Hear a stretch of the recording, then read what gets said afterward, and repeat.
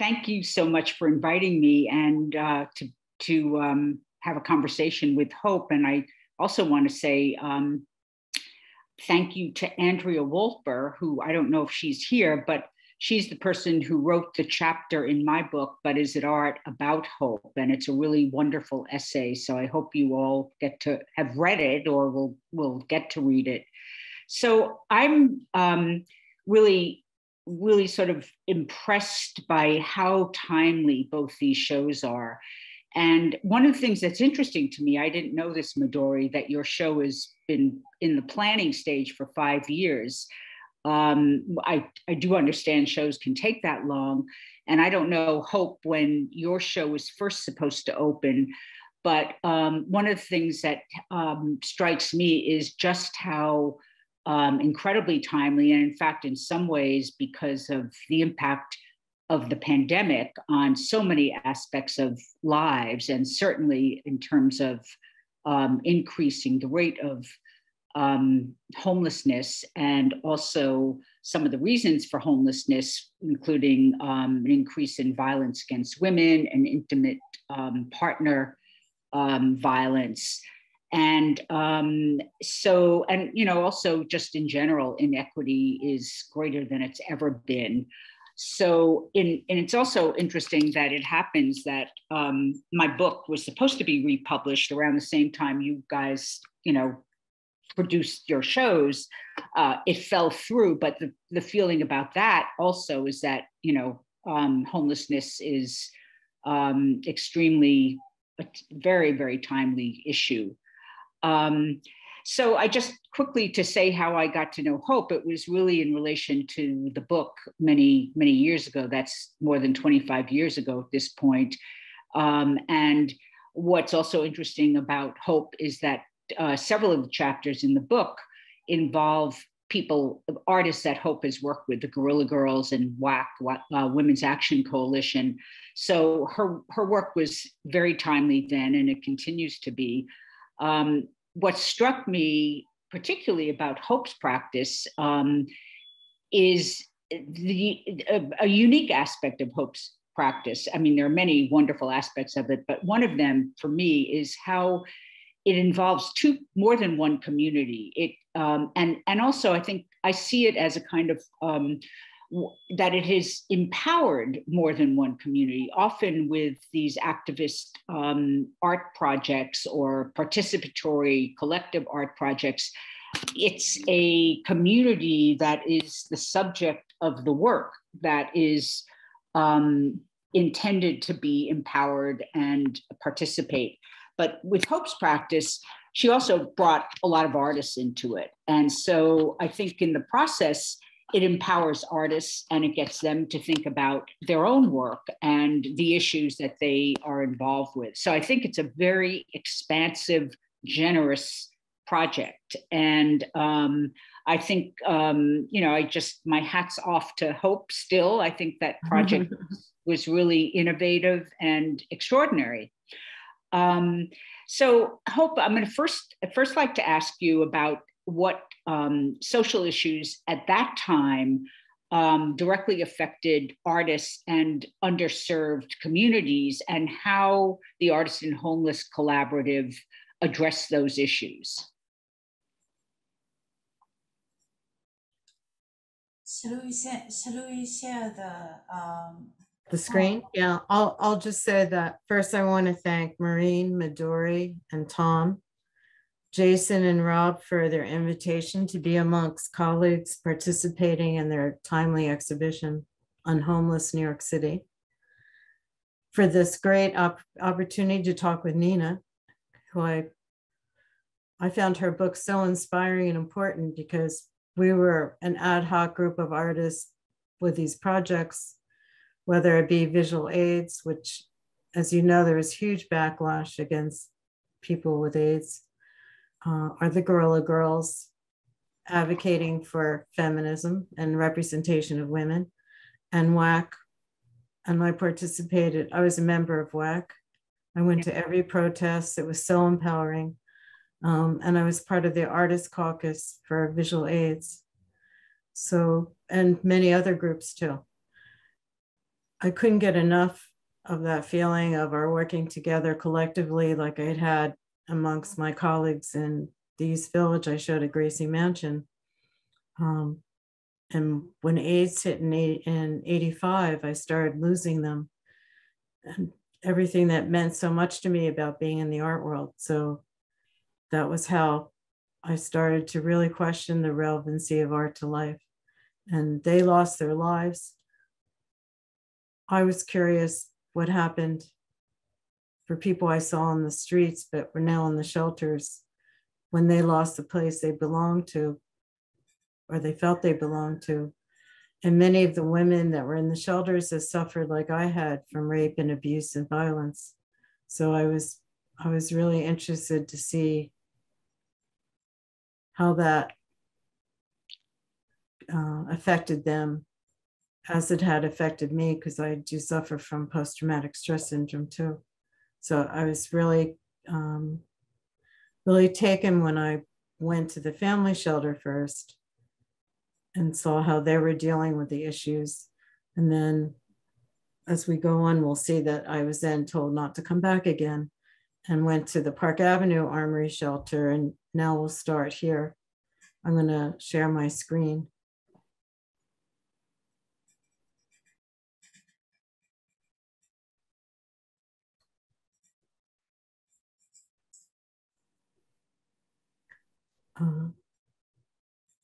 That bar is in front of it. Can you read that? A question for each of us to consider? Mm-hmm. Okay. Yeah, so this is when I first went there. I had that question to the second shelter, the Park Avenue Armory shelter, and I had a Polaroid grant. I came with Polaroid cameras and asked the women to work with me in making art, having them picture the shelter themselves. And then that was the first 6 months. And then I convinced my colleagues to come because I really felt that it was important for artists to make art from what they experience themselves firsthand. So going into the shelter, they could experience firsthand what people who suffered from violence and poverty had. And this quote is really meaningful to me from Lanzetta. When I started the newsletter, I had a box where the residents could put their submissions, and then I organized it and printed it on our computer. With thanks to my husband, none of this would be possible. And this is one of the quotes that in an essay that Lanzetta had offered. And here she is painting. This is one of the second project called The Four Seasons, led by artist Keiko Bonk. And you can see the intensity of the people painting, of the women painting.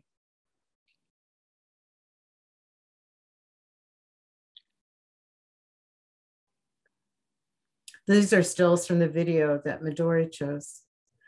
And here, I'm not sure how large you can see this, but there's too long a list of artists to name. Here's just some of them that participated.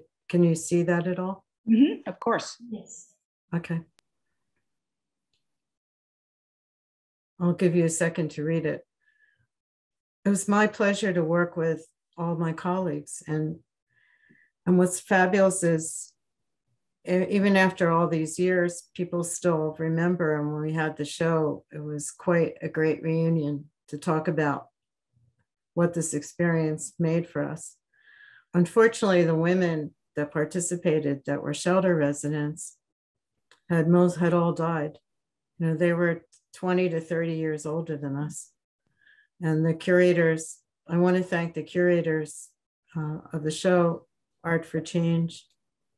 The Artists and Homeless Collaborative, presented generously by the New York Historic Society.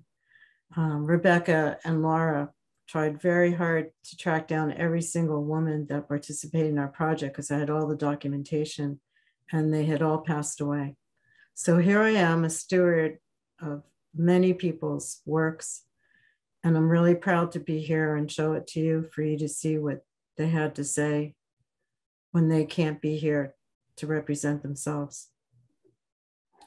And here's that painting hanging in the shelter. This is the third floor of the Park Avenue Armory, which you've probably been to for performances. So was the composition of these mural paintings thought by the Keiko Bonks, or was it coming from the homeless participant? The shelter residents. Basically, she worked with the idea with them. They had the idea of the 4 seasons, and she worked with them to develop it into these images and taught them how to paint. Most of them had never painted before. And they sketched, they put a ground down and sketched and then made these images. You can see how. What? Go ahead. I was just curious to know how many hours or days or whatever Keiko Bunk worked with the women, because learning how to paint is not something that happens after 1 hour, for sure. All the artists that did projects were committed to coming for 6 weeks. Wow. Whenever they said that they would come. Yeah. Mm-hmm. And I didn't want to be over their shoulder, so I wasn't there except once a week. But they were free to come and go. And at the reception for the show that both Midori and Nina came, the different artists I spoke to said they really appreciated that, because then they could create their own communication with the participants. And because when I appeared, everyone knew they had to be very serious and very focused. So my not being there gave them moments of hilarity and fun. Because basically the project faced the fact that people wanted to call it art therapy, or which I always said, well, I'm not an art therapist and neither of my colleagues are artists, and we're here to make art. So I felt we had to make art that we'd be happy to show with our own work, as our own work. And here's the building, which I'm sure you're familiar with. On the outside, the women weren't allowed, the shelter residents weren't allowed to use this front entrance. They had to go around the side. And this was a room on the 2nd floor. And this is part of the exhibition that Laura and Rebecca curated and organized. I had no part in the show per se. They basically chose the images and curated it. I opened my archives to them. And this is a picture of me with the women. We were working on the piece, What I Need, What I Wish. Here's a close-up. You can see how serious we are.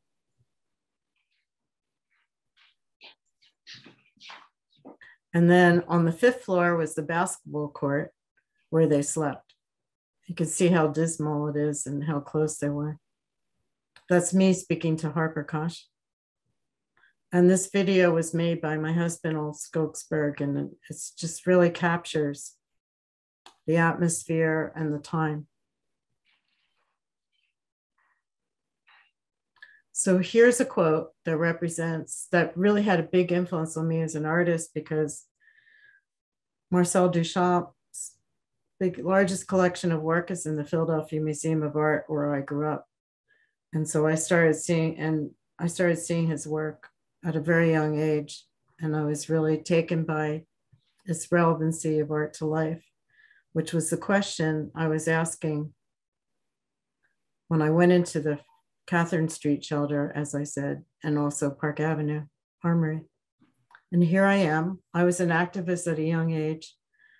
Here I am as Miss Cleaner Air, which is kind of hilarious, but I was very serious. I went and spoke about the importance of clean air. This is 1967. And basically, I attribute all my activism and community engagement to my mother's family. Ironically, there's the war in Ukraine right now, because that's where my grandfather fled. And most of my family from the turn of the 19th century and came here We don't know what happened to my great-great-grandmother and her husband, Itzhak and Rivoli, because they never escaped. But apparently it's a tradition that they taught about being generous to your community and being involved no matter what you had or didn't have. So that's how I came to create the Artists and Homeless Collaborative. It just seemed logical with my background that I needed to examine the issue of why people lost their homes and their place that they belong to from them, not from reading. And as I said, the loss of my friends to AIDS, here's my portraits of dear colleagues. On the right, Peter Hujar, the photographer. The top left is the artist and our critic, Nicholas Mufaraj, who was the subject 2 years ago of a show at the Queen's Museum. And Keith Haring on the bottom left. There we are at One Police Plaza. He looks very nonchalant, but he was afraid to be arrested. So they died way too young. And I felt it was time to connect with root issues of life, not just the art. Later on, as I said, I became a member of Visual Aids, and these projects, the poster, Self-Taught, Self-Represented, was a project that was done in the shelter. It's the words of the shelter residents with the artists Julie Carson and Carson Keppel.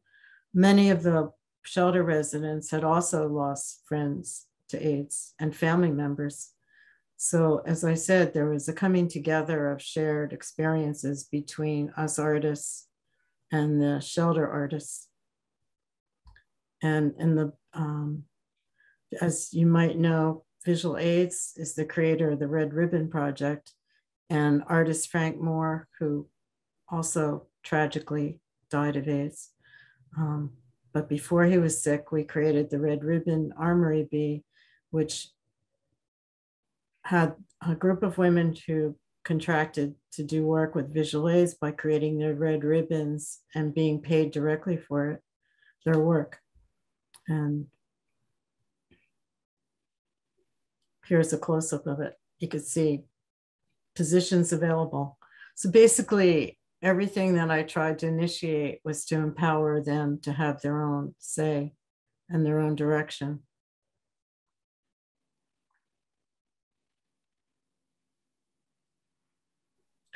And that's true of this project, because the resume project positions wanted, opportunities needed. Much of what I was hearing from people when I spoke about what my experiences in the shelter were, that these women were useless, had no backgrounds of work. They might be good for cleaning and cooking. And in fact, the city contracted with organizations to teach the women how to cook and clean for employment. And my thought was, well, I don't know anyone that can get a job or an apartment without a resume. So as part of my WAC membership, we created a subcommittee of Artists and Homeless Collaborative. And many women came, many WAC members came to the shelters and wrote up these resumes for the women. And then I had them printed and distributed them. And DIA Foundation hired 2 of the women to work at DIA. Wow.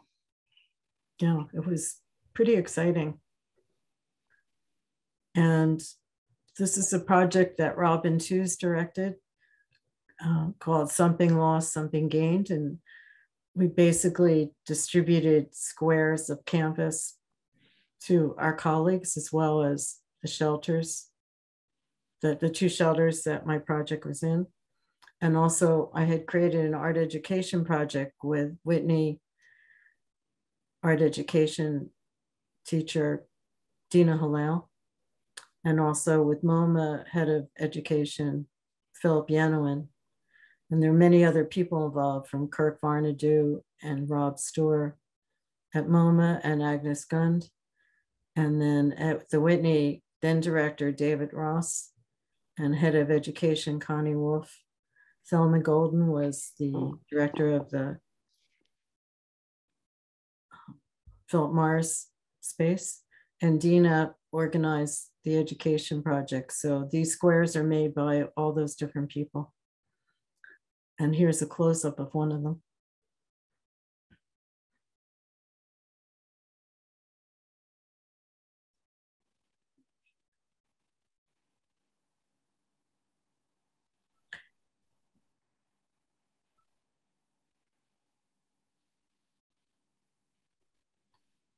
I'll move on to the next slide of a project called What I Need, What I Wish. Many of our projects were directed for the women to say exactly what they needed to change their situation or what caused them to be. This piece memorializes this woman's son who was killed.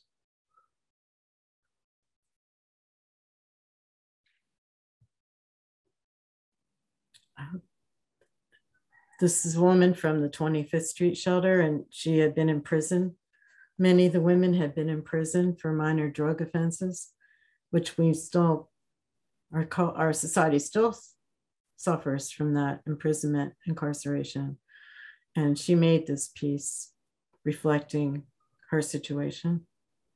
And I wanted people to read these and see these back then until now, because this is the information we need to know to change our culture and our society. Here's several of the pieces. They were installed at the shelter on 25th Street too. And then of course it seemed logical to collaborate with the Guerrilla Girls, and I invited them, and they sat down with the women and composed these 3 posters of the text that the women wrote. So basically me and my colleagues were mediums for the shelter residents to express themselves, to provide materials and a place to say what they needed to say, because there was no other place in the shelter for them to do that. And this was a preliminary drawing about the posters.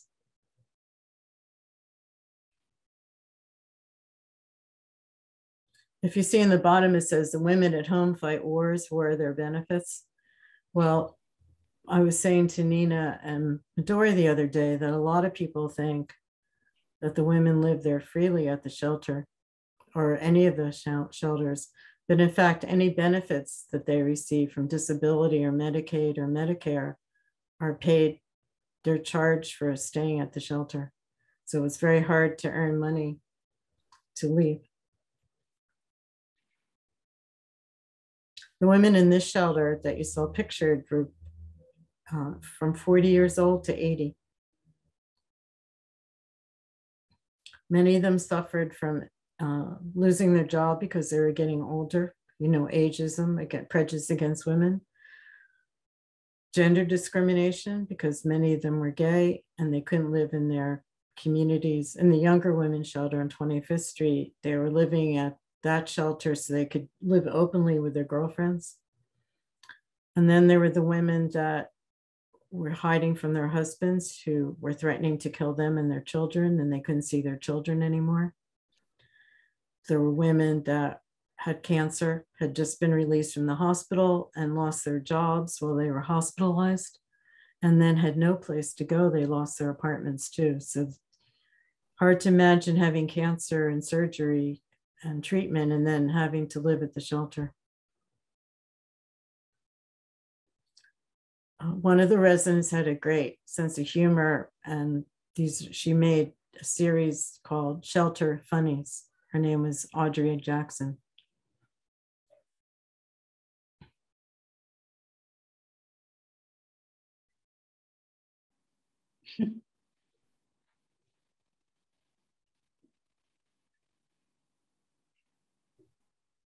And here's the director of the shelter, Marie Brody, discussing with me this room, which was called the TV room. which was shared by all the residents, and how dismal it was. And this was the first project that was led by Pepon Osorio. And in the video, you'll see it's completed. And here, that's me, hard to believe, but 1992, 91, with one of the residents. You can see the real affection and how happy we look that the room is completed. It was our first project. And I wanted to show you what Pepon said about it.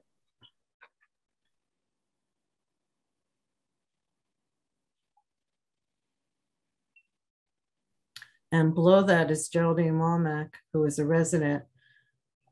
I thought of her as the real director of the shelter. She knew everything that was going on, and it seemed like anything that happened went through her.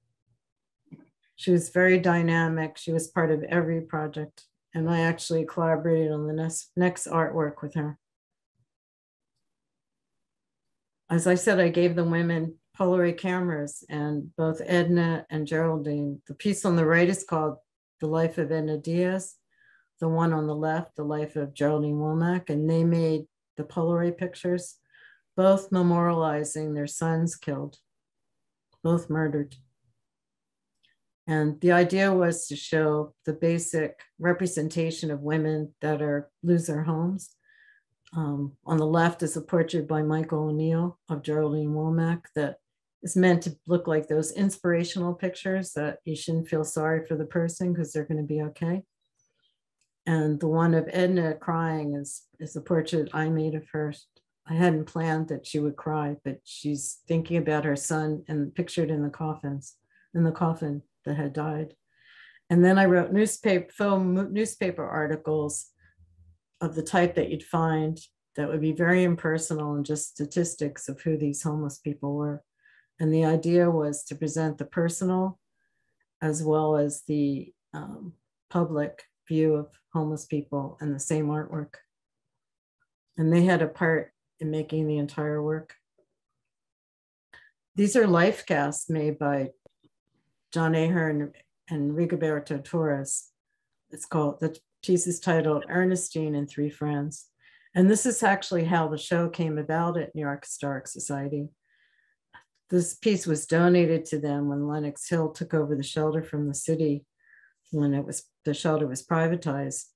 And they were wondering, what is Artists and Homeless Collaborative? So they called me up and said, Rebecca phoned and said, what is Artists and Homeless Collaborative and who are you? And what do you have to do with it? And that became our conversation. And then they invited me to participate in the show that they presented. And so that's exactly how it all happened. Yeah. Rigoberto and John were at the shelter every Tuesday night for our workshops, along with a whole other group of artists, and the resident artists. So there was a lot of fun and exchange and conversation. And these are paintings made by Ida Appelberg with the artists. Like John Ahern said, they look like Ida Appelberg paintings, but actually she worked with the women on what they like to see on the wall because there were no windows to look outside. So they decided on this idea of making their own views of what they'd like to see.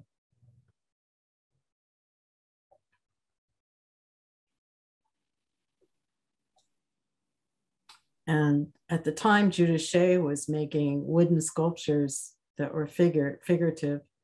And this is the project that she made with the shelter residents, their portraits.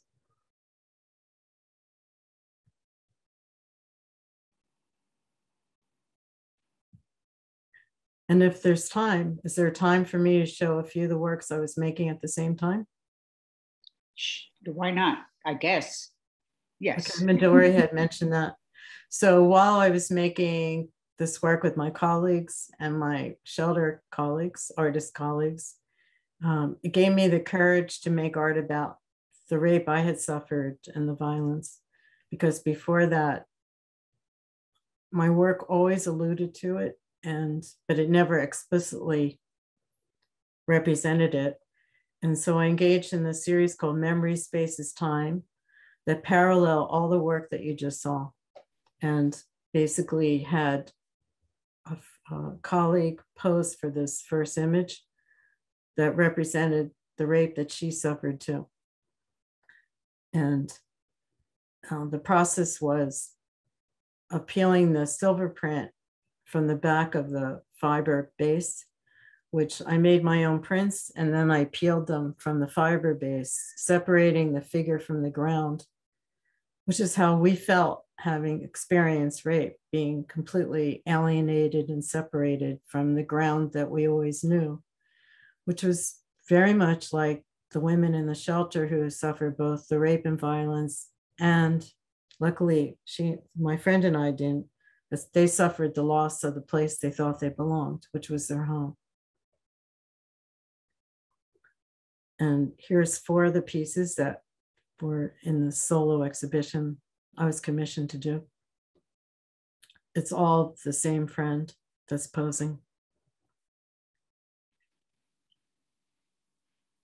You see these pieces are quite large.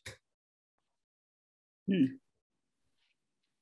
then this is memories, and then spaces was meant to represent a time of reconnecting to the world through culture, and also the icons of religion that are supposed to offer refuge, but don't quite. And basically, I made these photographs of figures and then tore them up and repinned them back together also.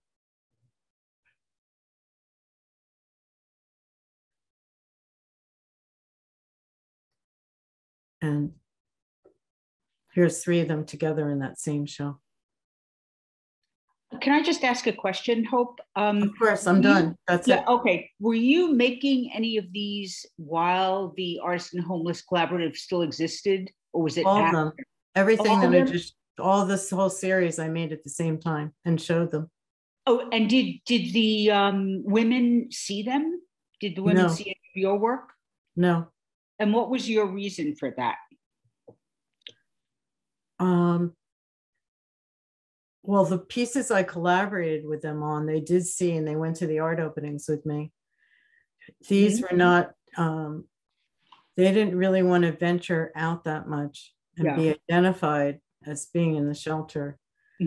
So, but you could see that I was into peeling. I peeled all those Polaroids. When I led those projects with the Polaroids, I didn't like the way they looked stiff on the backgrounds of the Polaroid backing. Just like I didn't like this, I peeled these silver prints. So everything I did at that decade were pretty much peeled images. I was feeling really alienated.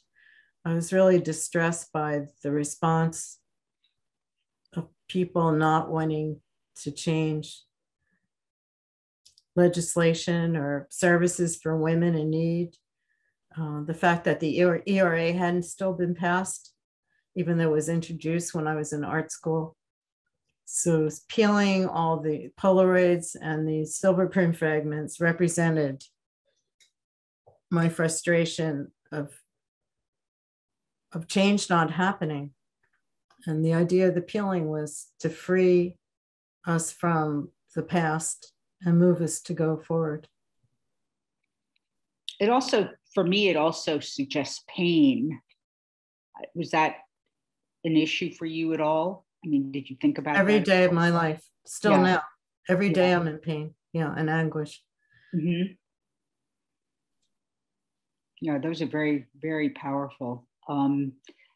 So I think I moved away for a couple of minutes because one of my cats threw up, but she hasn't appeared yet, like yesterday. No, not yet. Hopefully she won't. Well, I'll just say that you can see that through my own work and through the work with the shelter artists and my colleagues. We investigated the relevancy of art to life every single moment, and the artworks express that. And I'm really thrilled and honored that I had the opportunity to work with so many people that were so talented, and I learned so much. I always said in this project, I felt like I learned the most. And do you think it continues to impact your work in some way? Absolutely. I learned about human emotion, and I'm an only child, so I never really knew what other people were thinking. So it was terrific to learn so much from other people. And I also started, I mentioned I started the art education project at the Whitney and MoMA with a Warhol Foundation grant in 1992 with Dina Halal and Philip Yenawin at MoMA. And the project at the Whitney continues to this day. It's still, they're still having workshops with children in the family shelter and working with the teens that are paid to teach. Just as Dina and I and Philip started it in 1992. That's wow. Incredibly thrilling. And a group of those art educators came and met me at the show on Friday, and we celebrated, because that's a very long time for a program. And I'm very appreciative of the directors, David Ross, Max Anderson, and now more recently, and now forever, I hope, Adam Weinberg, because they make that possible. They've been funding that project all these years. It's pretty amazing. Yeah. Can I ask you a question? I wonder why, like, the deep sort of like traumatic experience of women are not seriously taken by the society. I think it's the important topic, and Hope, you said yesterday that not many media was taking the Art for Change exhibition more like into a consideration of writing a serious article about it. And I've also like noticed that when people hear a lot about women's inherent experiences, I think in generally in like art history, it's not something which has been preferred. But exactly. it's very important because this is the voice which didn't have a place in history. And after the 70s, I think it's really like the time when we can finally hear these voices. And then it seems like there's no ear to listen to it. Yeah, and that was very shocking to me, that in these decades that hasn't changed. I had hoped that someone would look at the resumes and write about the women's work experiences and see how they've been actively employed before suffering trauma. But no one did. And then look at the work that was made, the art that was created, and link them, just as you say, Midori. It's very disappointing. In some ways, there was more interest then. The project was written about in New York Times, Art Forum, Flash Art. A whole host of publications wrote about the project then. Do you have any idea what might have changed or why this is the case right now, that it hasn't gotten the attention? And also, I just want to mention that I think it's very interesting, and I'm really glad that the show took place at a non-art institution. And that might be, on the one hand, that might be a reason they're not taking it as seriously, but I think it's also so easy for work of this kind to be sort of co-opted into the art world and become commodified in a sense. And that's not really, as far as I'm concerned, that's not its purpose at all. And I think one of the great things about being at the New York Historical Society is that if they did their job of reaching out to all kinds of communities, it's in some ways, can be more accessible than than a really fancy, glitzy art gallery. Did you get a sense from the organizers that there was, a good audience for the show? Well, the pandemic cut into 3 months of the 4 months. Basically, yeah, they couldn't have public programming, and their staff was working at home most of those 3 months. It's only the last month that people started getting out and traveling up to see the show. However, the press office did reach out to all those publications. And maybe it goes to that question of who is an artist and who makes art that we'll look at. Yeah. I wish that dialogue had happened, but the fact that the pandemic happened really affected any outreach or communications, and a lot of people were fearful of traveling uptown to see the show, just on a personal level because of COVID. It seems like in New York City, people are just getting out the last couple of weeks to go to art openings. I remember that I wanted to go on the day after the opening of the exhibition, but there was a COVID Omicron surge that Yes. didn't go out. But one thing which I recognized is really like you are on the very front line where you could have made a huge change, if you didn't fall in sick. Yes.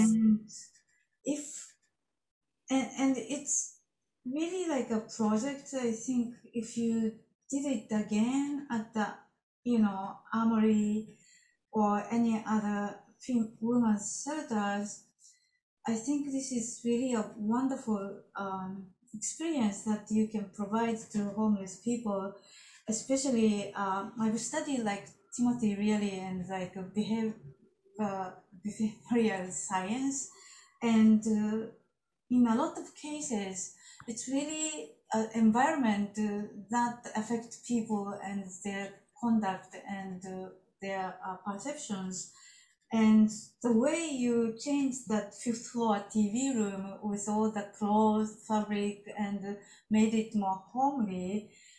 And I noticed, I have to notice, like the shelters were deliberately nasty place. It seems like every bed or every furniture were made deliberately ugly, where people will become more depressed in such an environment. And I think you are doing something which is very important for those people who are living in the shelter.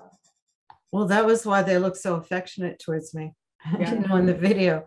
But in that room was a poem written by Diane Dobron, a resident, called Homeless Blues. Paypon worked with her on this room and incorporated her poem. It was on the wall. Oh, hi, Maureen. Hi. The thing is that in that basketball court was Diane's bed. And on her bed, when I met her, she had on her sheets, she had written that poem on her sheets. So I was really impressed that the women were making art even on their beds, because that's all they had. And then Paypon took that poem and painted it on the walls. I don't see any hands to raise here, or I can't find the hand to raise, but I want to ask a question, which is the question that we've been discussing ever since we first started working on the show. It has to do, of course, with the stigma against people who are homeless or have been homeless. And, so that's on the one hand, there's this stigma. On the other hand, there's somebody like Tracy Emin who wrote on her sheets and wrote about all of the people that she slept with. And, and that, as Midori was saying, that was, she wasn't talking about that, but that, it has to do with the context where it was shown. And in that context, it became, sexualized and, and therefore somehow more, transgressive and interesting to the art world. So I'm just wondering about that. I know that was something that you really tried to work sort of against, is the stigma and trying to, dispel that. But I'm wondering if you think that's still something that keeps people from being engaged with this project, or if it's also just the whole question of, the commodity culture around the arts right now. I think that's true, what you're saying, the last part. Mm-hmm. And also, we were discussing the other day, a lot of this is not necessarily racism as much as it's classism. So right. These women are seen as poor. And that was why I did the resume project, to show that they had been actively employed until they met violence or misfortune or illness. Mm-hmm. And at the time, these resumes were taken very seriously. I probably foisted one on you, Maureen, at the time. No, you. These booklets. But I was very interested in them when you told me about them more recently. Because I was always carrying them around, these bound booklets of resumes, because when people would say, "Oh, these women are useless," I'd say, "Well, wait a minute, look at their resumes." Right. But in this show, not one writer picked up on it and wrote about that. And that's a huge loss, because that's still happening now, that stigma and of who these women, once you become homeless, you're thought of as useless. Oh, and you're thought of, well, you must always have been useless because you don't have anything anymore. And I was really disappointed that the resumes weren't discussed, and that a writer did not look into their backgrounds and say, wow, violence against women is really serious. Look what it did to these women, or lack of medical care. I think Shandy has a question. No, not really a question, just an observation of frustration. When you mentioned the women who didn't have resumes, or people assumed that they had no skills, let's say they didn't have a work history. Some of them could have been stay-at-home people for whatever reason. That doesn't mean that they're not able to be taught, right? Exactly. Yeah. And aside from that, living in a state of extreme poverty or violence, more often than not, depletes you of everything else. So there is no space left for what? For building a career?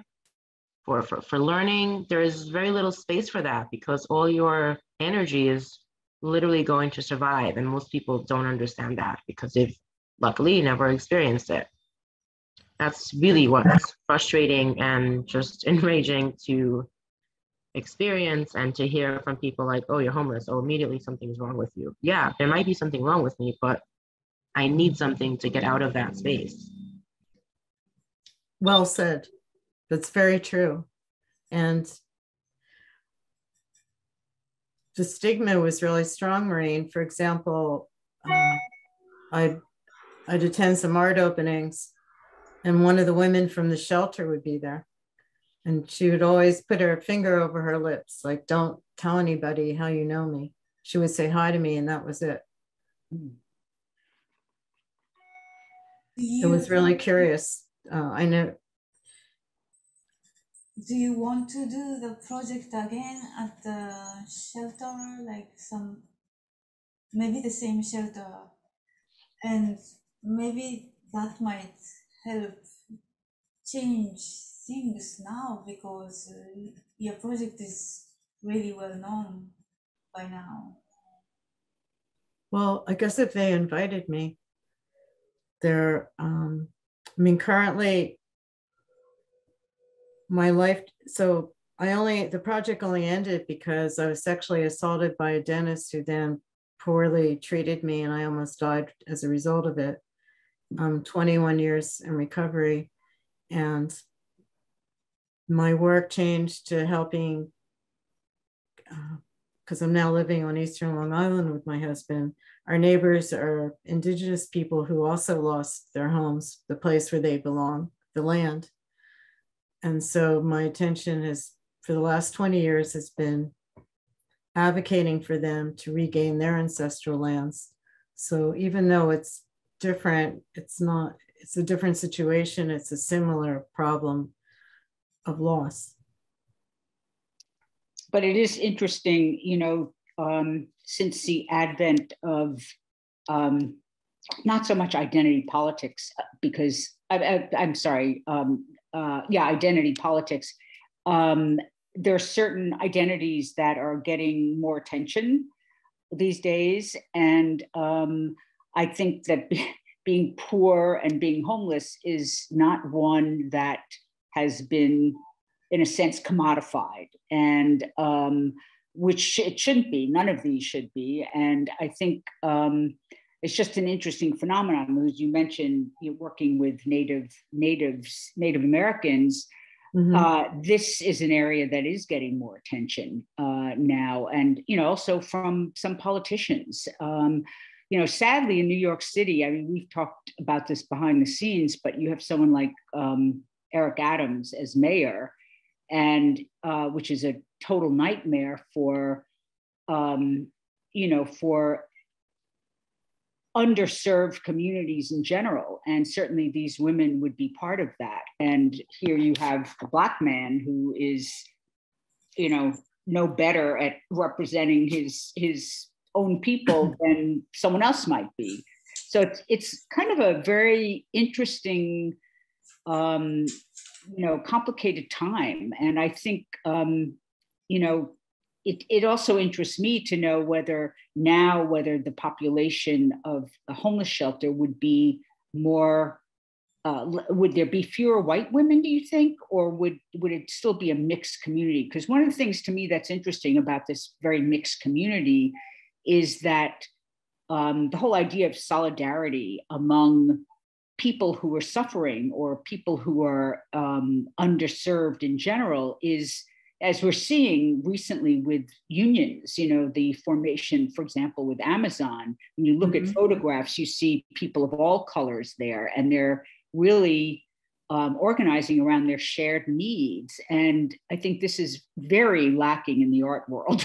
You know, it's one of the, to me, one of the crimes of the art world, that it's, and I wonder whether that's part of the reason there hasn't been the kind of coverage that your work and you know, the show at Kingsborough certainly deserves. It's just complicated, I think. Anyway, I'm curious about you guys who are in the academic world. I mean, how do you feel about this issue as I guess I'm I think identity politics is a very important thing, and that we should all be very proud and of who we are. I'm talking really about what I would call the way it's become weaponized and has become a divisive weapon, in a sense, among people. And this is very prevalent in the art world. You know, we've seen lots of examples of that, which I think is very unfortunate. And I think, one of the extraordinary things, Hope, about, your project that wasn't so much of an issue at that time, or at least it wasn't a kind of hot button issue, is that it sounded to me from what you've said is that there were women of all backgrounds that were there. Yes. And there was a sense of community. Well, a sense of community in our project, but if you see the quote of Geraldine, she's saying the women feel very insecure and they were scared. Mm-hmm. But yeah, there was a camaraderie among the artists that I brought in and the artists that were there. There's always the question of people in need. What is the importance of spending money on art? That was something I also came up against. That, well, don't these people need blankets or clothes? But why spend money on art? Was also a big question then. The women were from all classes and backgrounds. It was very diverse. I don't know what it would be like now. I think there's more charities that are more affiliated with religions that maybe would filter the women into different places than the city shelter. It's hard to know, but women suffering from violence are probably still headed there. I think there's a contribution in the chat from Cindy that's about the race and the class divide.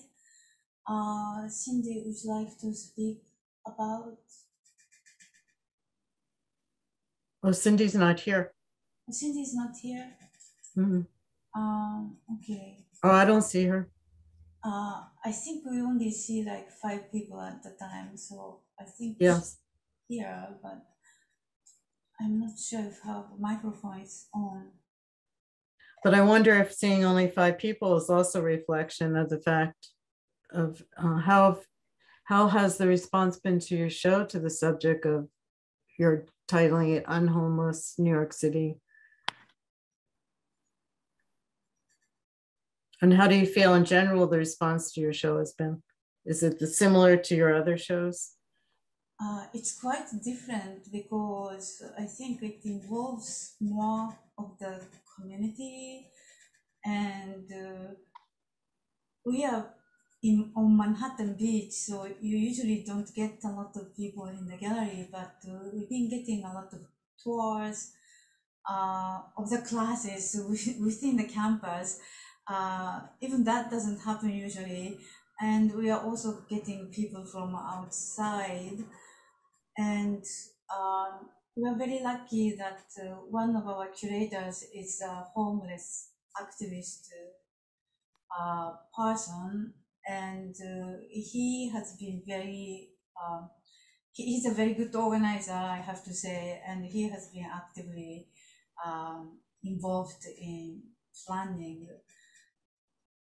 And we are just about to get like 2 articles, which is really maybe like the first time like museum is getting any articles, you know, or maybe the second time. So it's that much like far from the art community, but I do have a very positive feeling about the exhibition, and students need to access to these recordings, and then they've been writing a lot of afterthoughts about what they've been exposed to.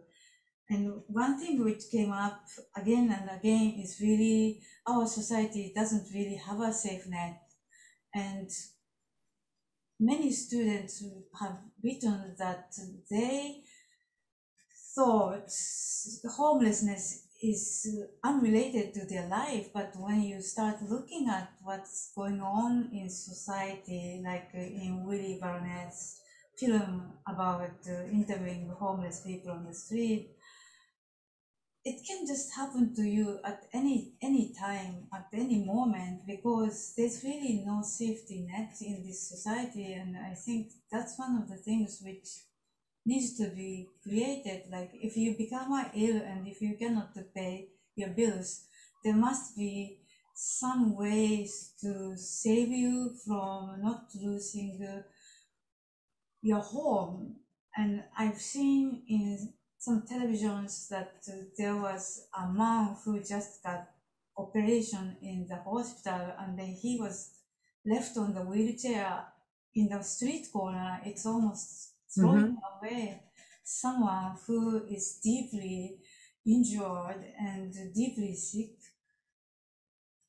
So yeah, that was what I came across. Some of the women had cancer and lost their apartments and jobs while they were being treated, and then the hospital Bellevue would send them to the shelter. And then they'd be having to go there for their treatments and having to pay for an ambulance to take them, because that was the only way to get from the shelter on 68th Street to Bellevue. So it was quite expensive, and they paid for it. It's taken out of their benefits. So it never helped them to move forward to saving money. And it kept them in the same situation that until the city created some transitional housing on 42nd Street. And many of the women in that shelter at the Armory were moved into that housing, which became permanent. So, for example, the maker of the self-portrait on the left, Theo Schatz, and she was an artist in almost every project. She and Marion, who both of these figures, they were moved to that shelter, and Marion returned to the South where she's from, the figure on the right. Theo lived there till this past summer when she died, which we were so devastated because we were looking forward to welcoming her to the reception. And Nina had asked earlier, the show was supposed to schedule for 2 years ago, and then the pandemic happened, and it certainly affected the attendance. In the last month, a lot of people have come, including kind of surprising, Coalition for the Homeless has a piece in the show, and they only came the last day of the show. So certainly the pandemic and the fear of COVID, which is true, should be, really affected the amount of people that did see the show. Yeah, so No. Theo passed away. Yeah, and One Mary. of, Yeah. sorry. One of the things Midori brought up a little while ago is how it's something that my thinking has evolved a lot since the book came out in 1995. I actually wrote a new introduction for the now unpublished second. I'm sorry, I'm having trouble with, okay, I apologize. Oh, that's okay. Yeah. I had trouble with my slides for my cursor. Yeah, that doesn't matter. And in my... So we have good sound, Nina. Oh, really? Yeah. Can anyone hear me? Now we can, yeah. Oh, okay. Is that all these issues, whether it's your practice, Hope, or any of the others that are featured in the book, they are all, you have to look at the whole situation as being systemic. It's not, housing issues is totally related to lack of proper health care or lack of a, mental health care system. And they're all, and I think that's, again, one of the things that I think is problematic in our society right now, that they're not dealt with systemically, because we have a society that is, basically dominated by neoliberal policies. And that has created the greatest inequities we've ever seen in this country. Things were a lot better it started to turn around, in the late 70s and 80s. But this is, I think, about the worst it's been. And I think that the pandemic and the impact of the pandemic and the George Floyd murder really foregrounded these issues in an amazing way. And for me, at least, it really made me, these things came together. So I sort of see your work now, Hope, as part of that, as part of a much broader context, really. And well, terrific. Yeah. Well, I was going to say what really transfixed me, and you see in the video that Ulf made that's in your show, you see the mixed use in that building. It brought together not just women that were seeking shelter on the 3rd and the 5th floor, but the 1st floor was the military. The 2nd floor was also the military. And then the 4th floor was the Regiment Armory Mess, which was an upper class restaurant for Park Avenue people. And then the bottom floor was the tennis court. Actually, the 1st floor was also a tennis court. And still to this day, there's a shooting range in the basement. So entering that building and using the elevators and being with all these people and was so the women had to enter from the side. They couldn't enter the front, but there was only one elevator. So they would get on the elevator from the 3rd or 5th floor, and they'd have curlers in their hair and they'd be in their house robes. And then socialites would be there to go to the restaurant. And then there'd be people in their tennis whites.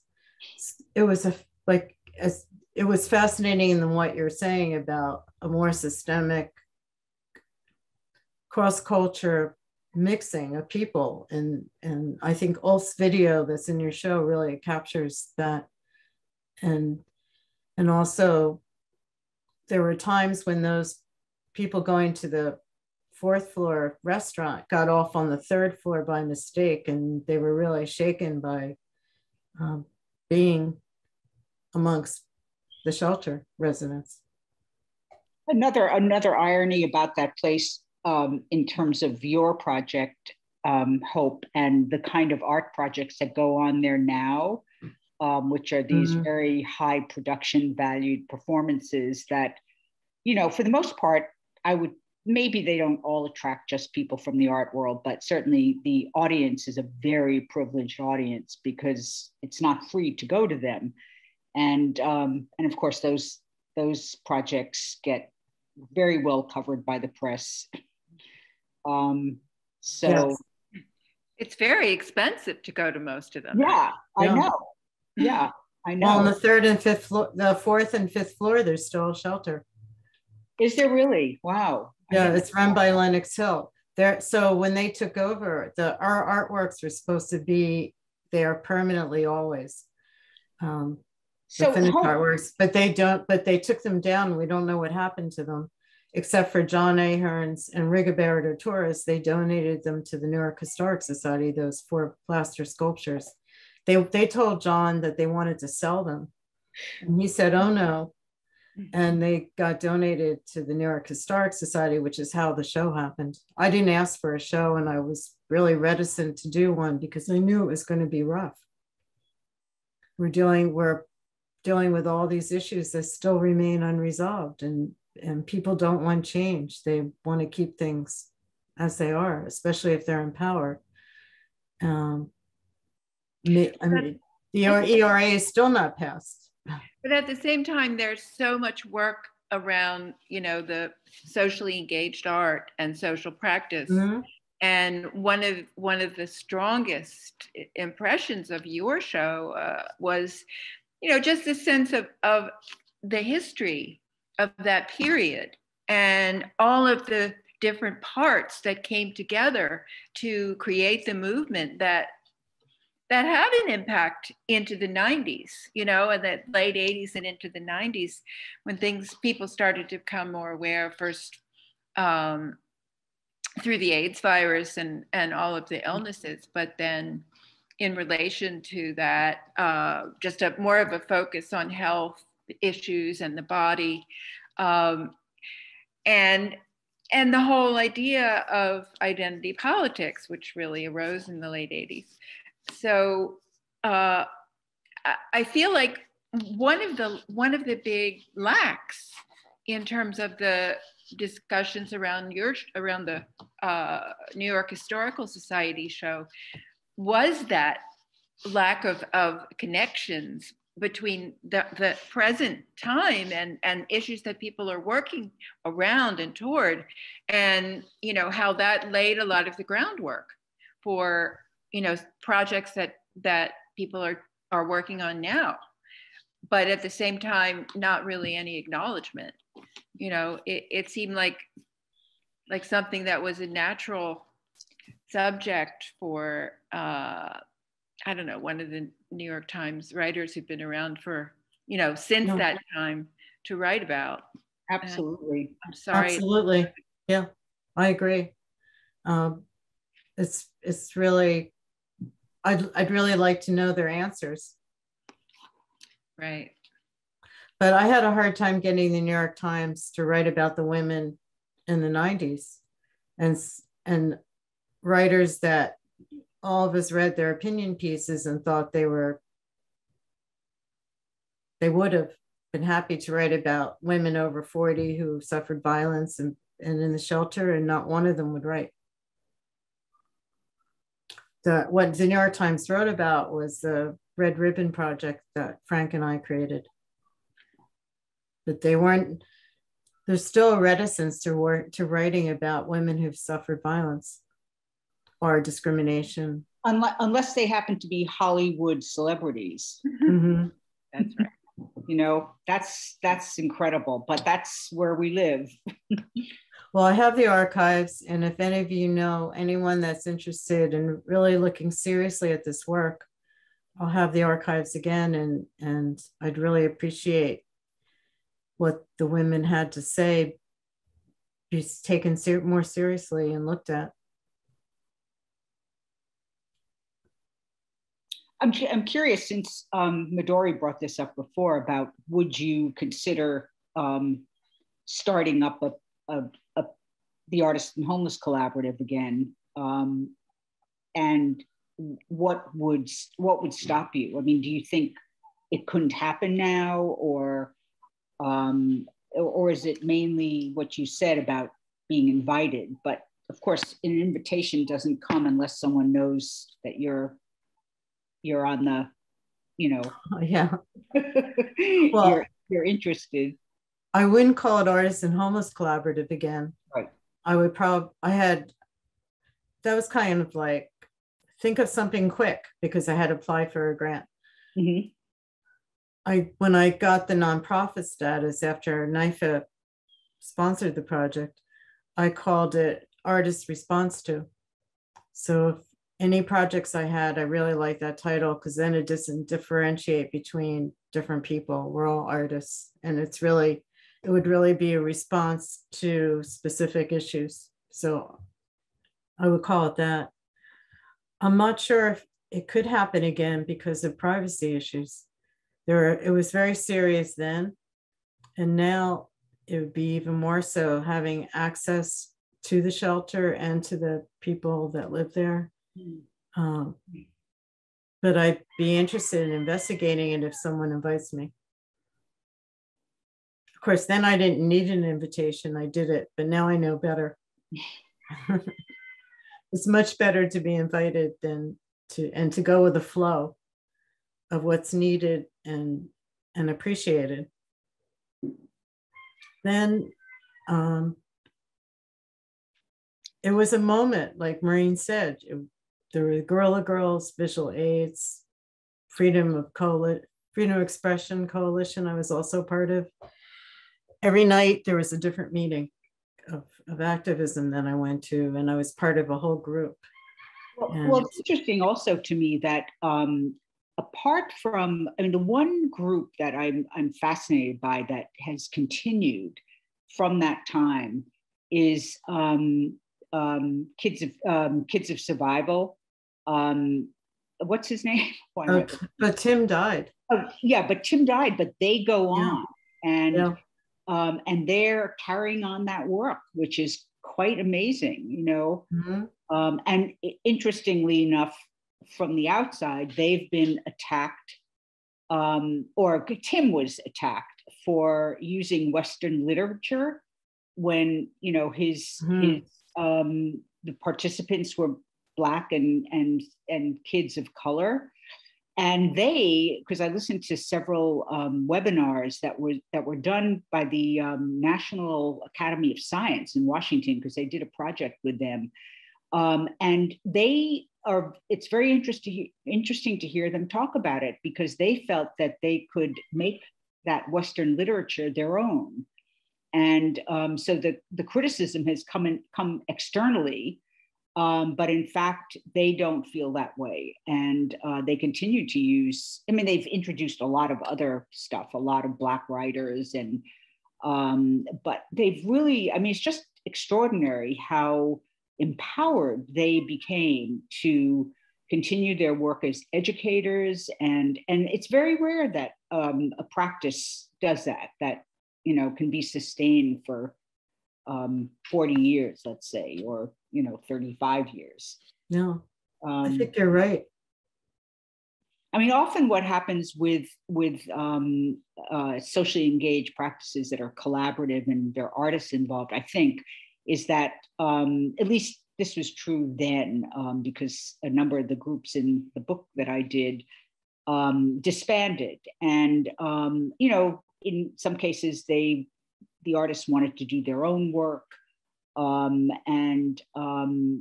they just I guess they just ran out of steam. So I'm just curious, Maureen, you've done a lot of work on more recent stuff.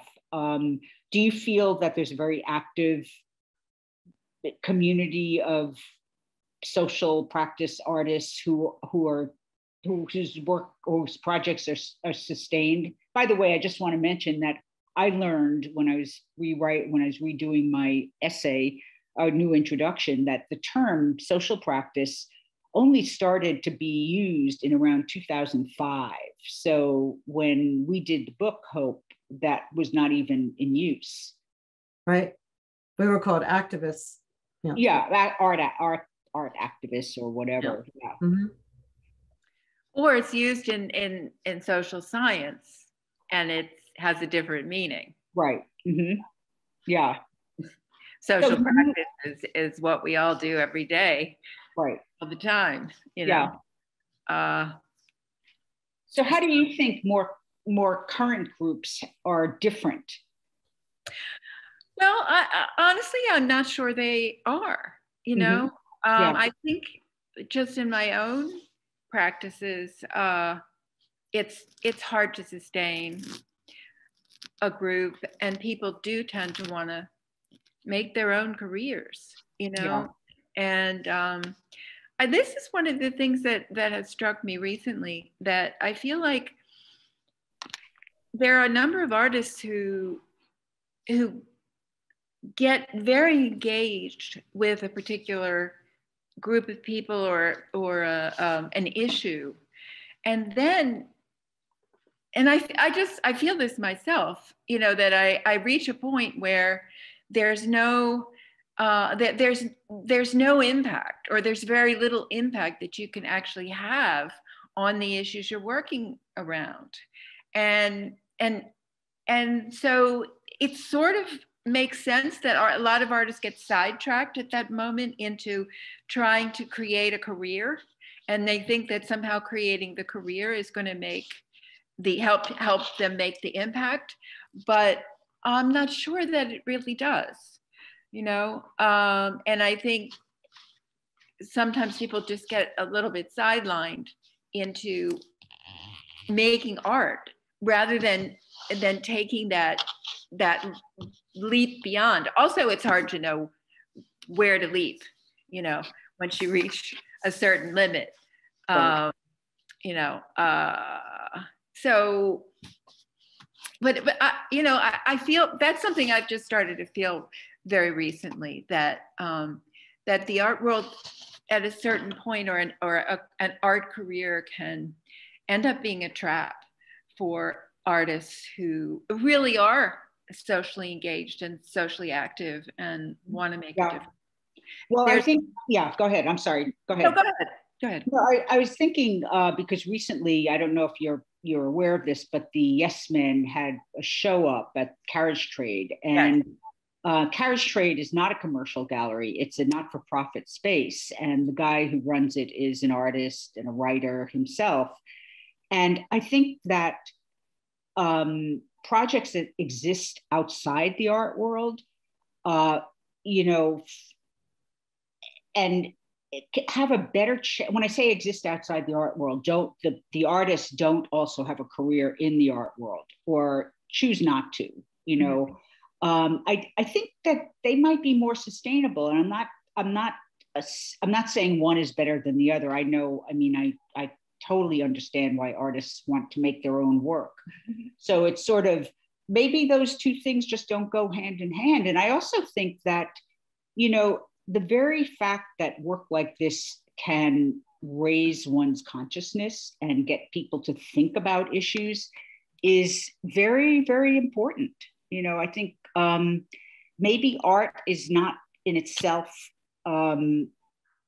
it just doesn't have the ability to actually change laws, and maybe it shouldn't be demanded of art, you know?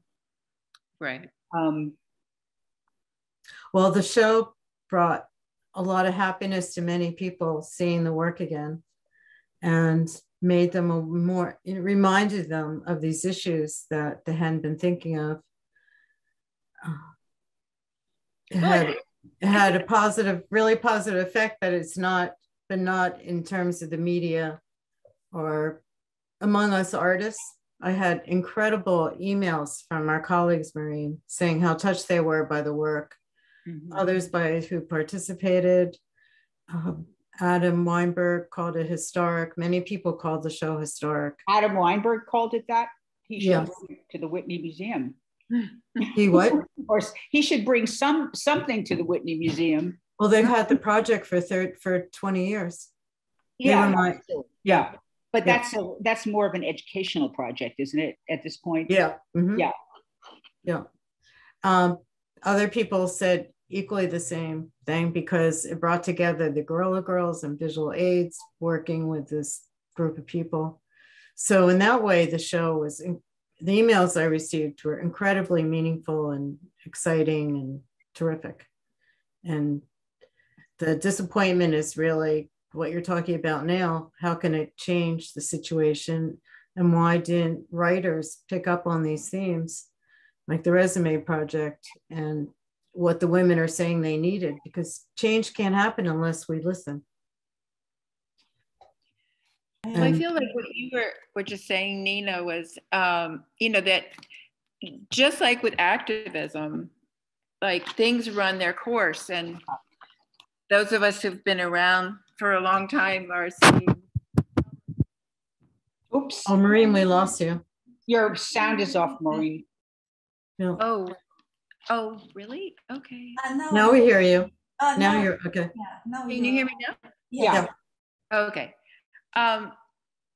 That I forget. I don't know where you lost me. You said that certain issues run their course, or practice runs its course. That's right. And that we have to find other ways to address those issues. And, and I think the same thing happens, with an art project.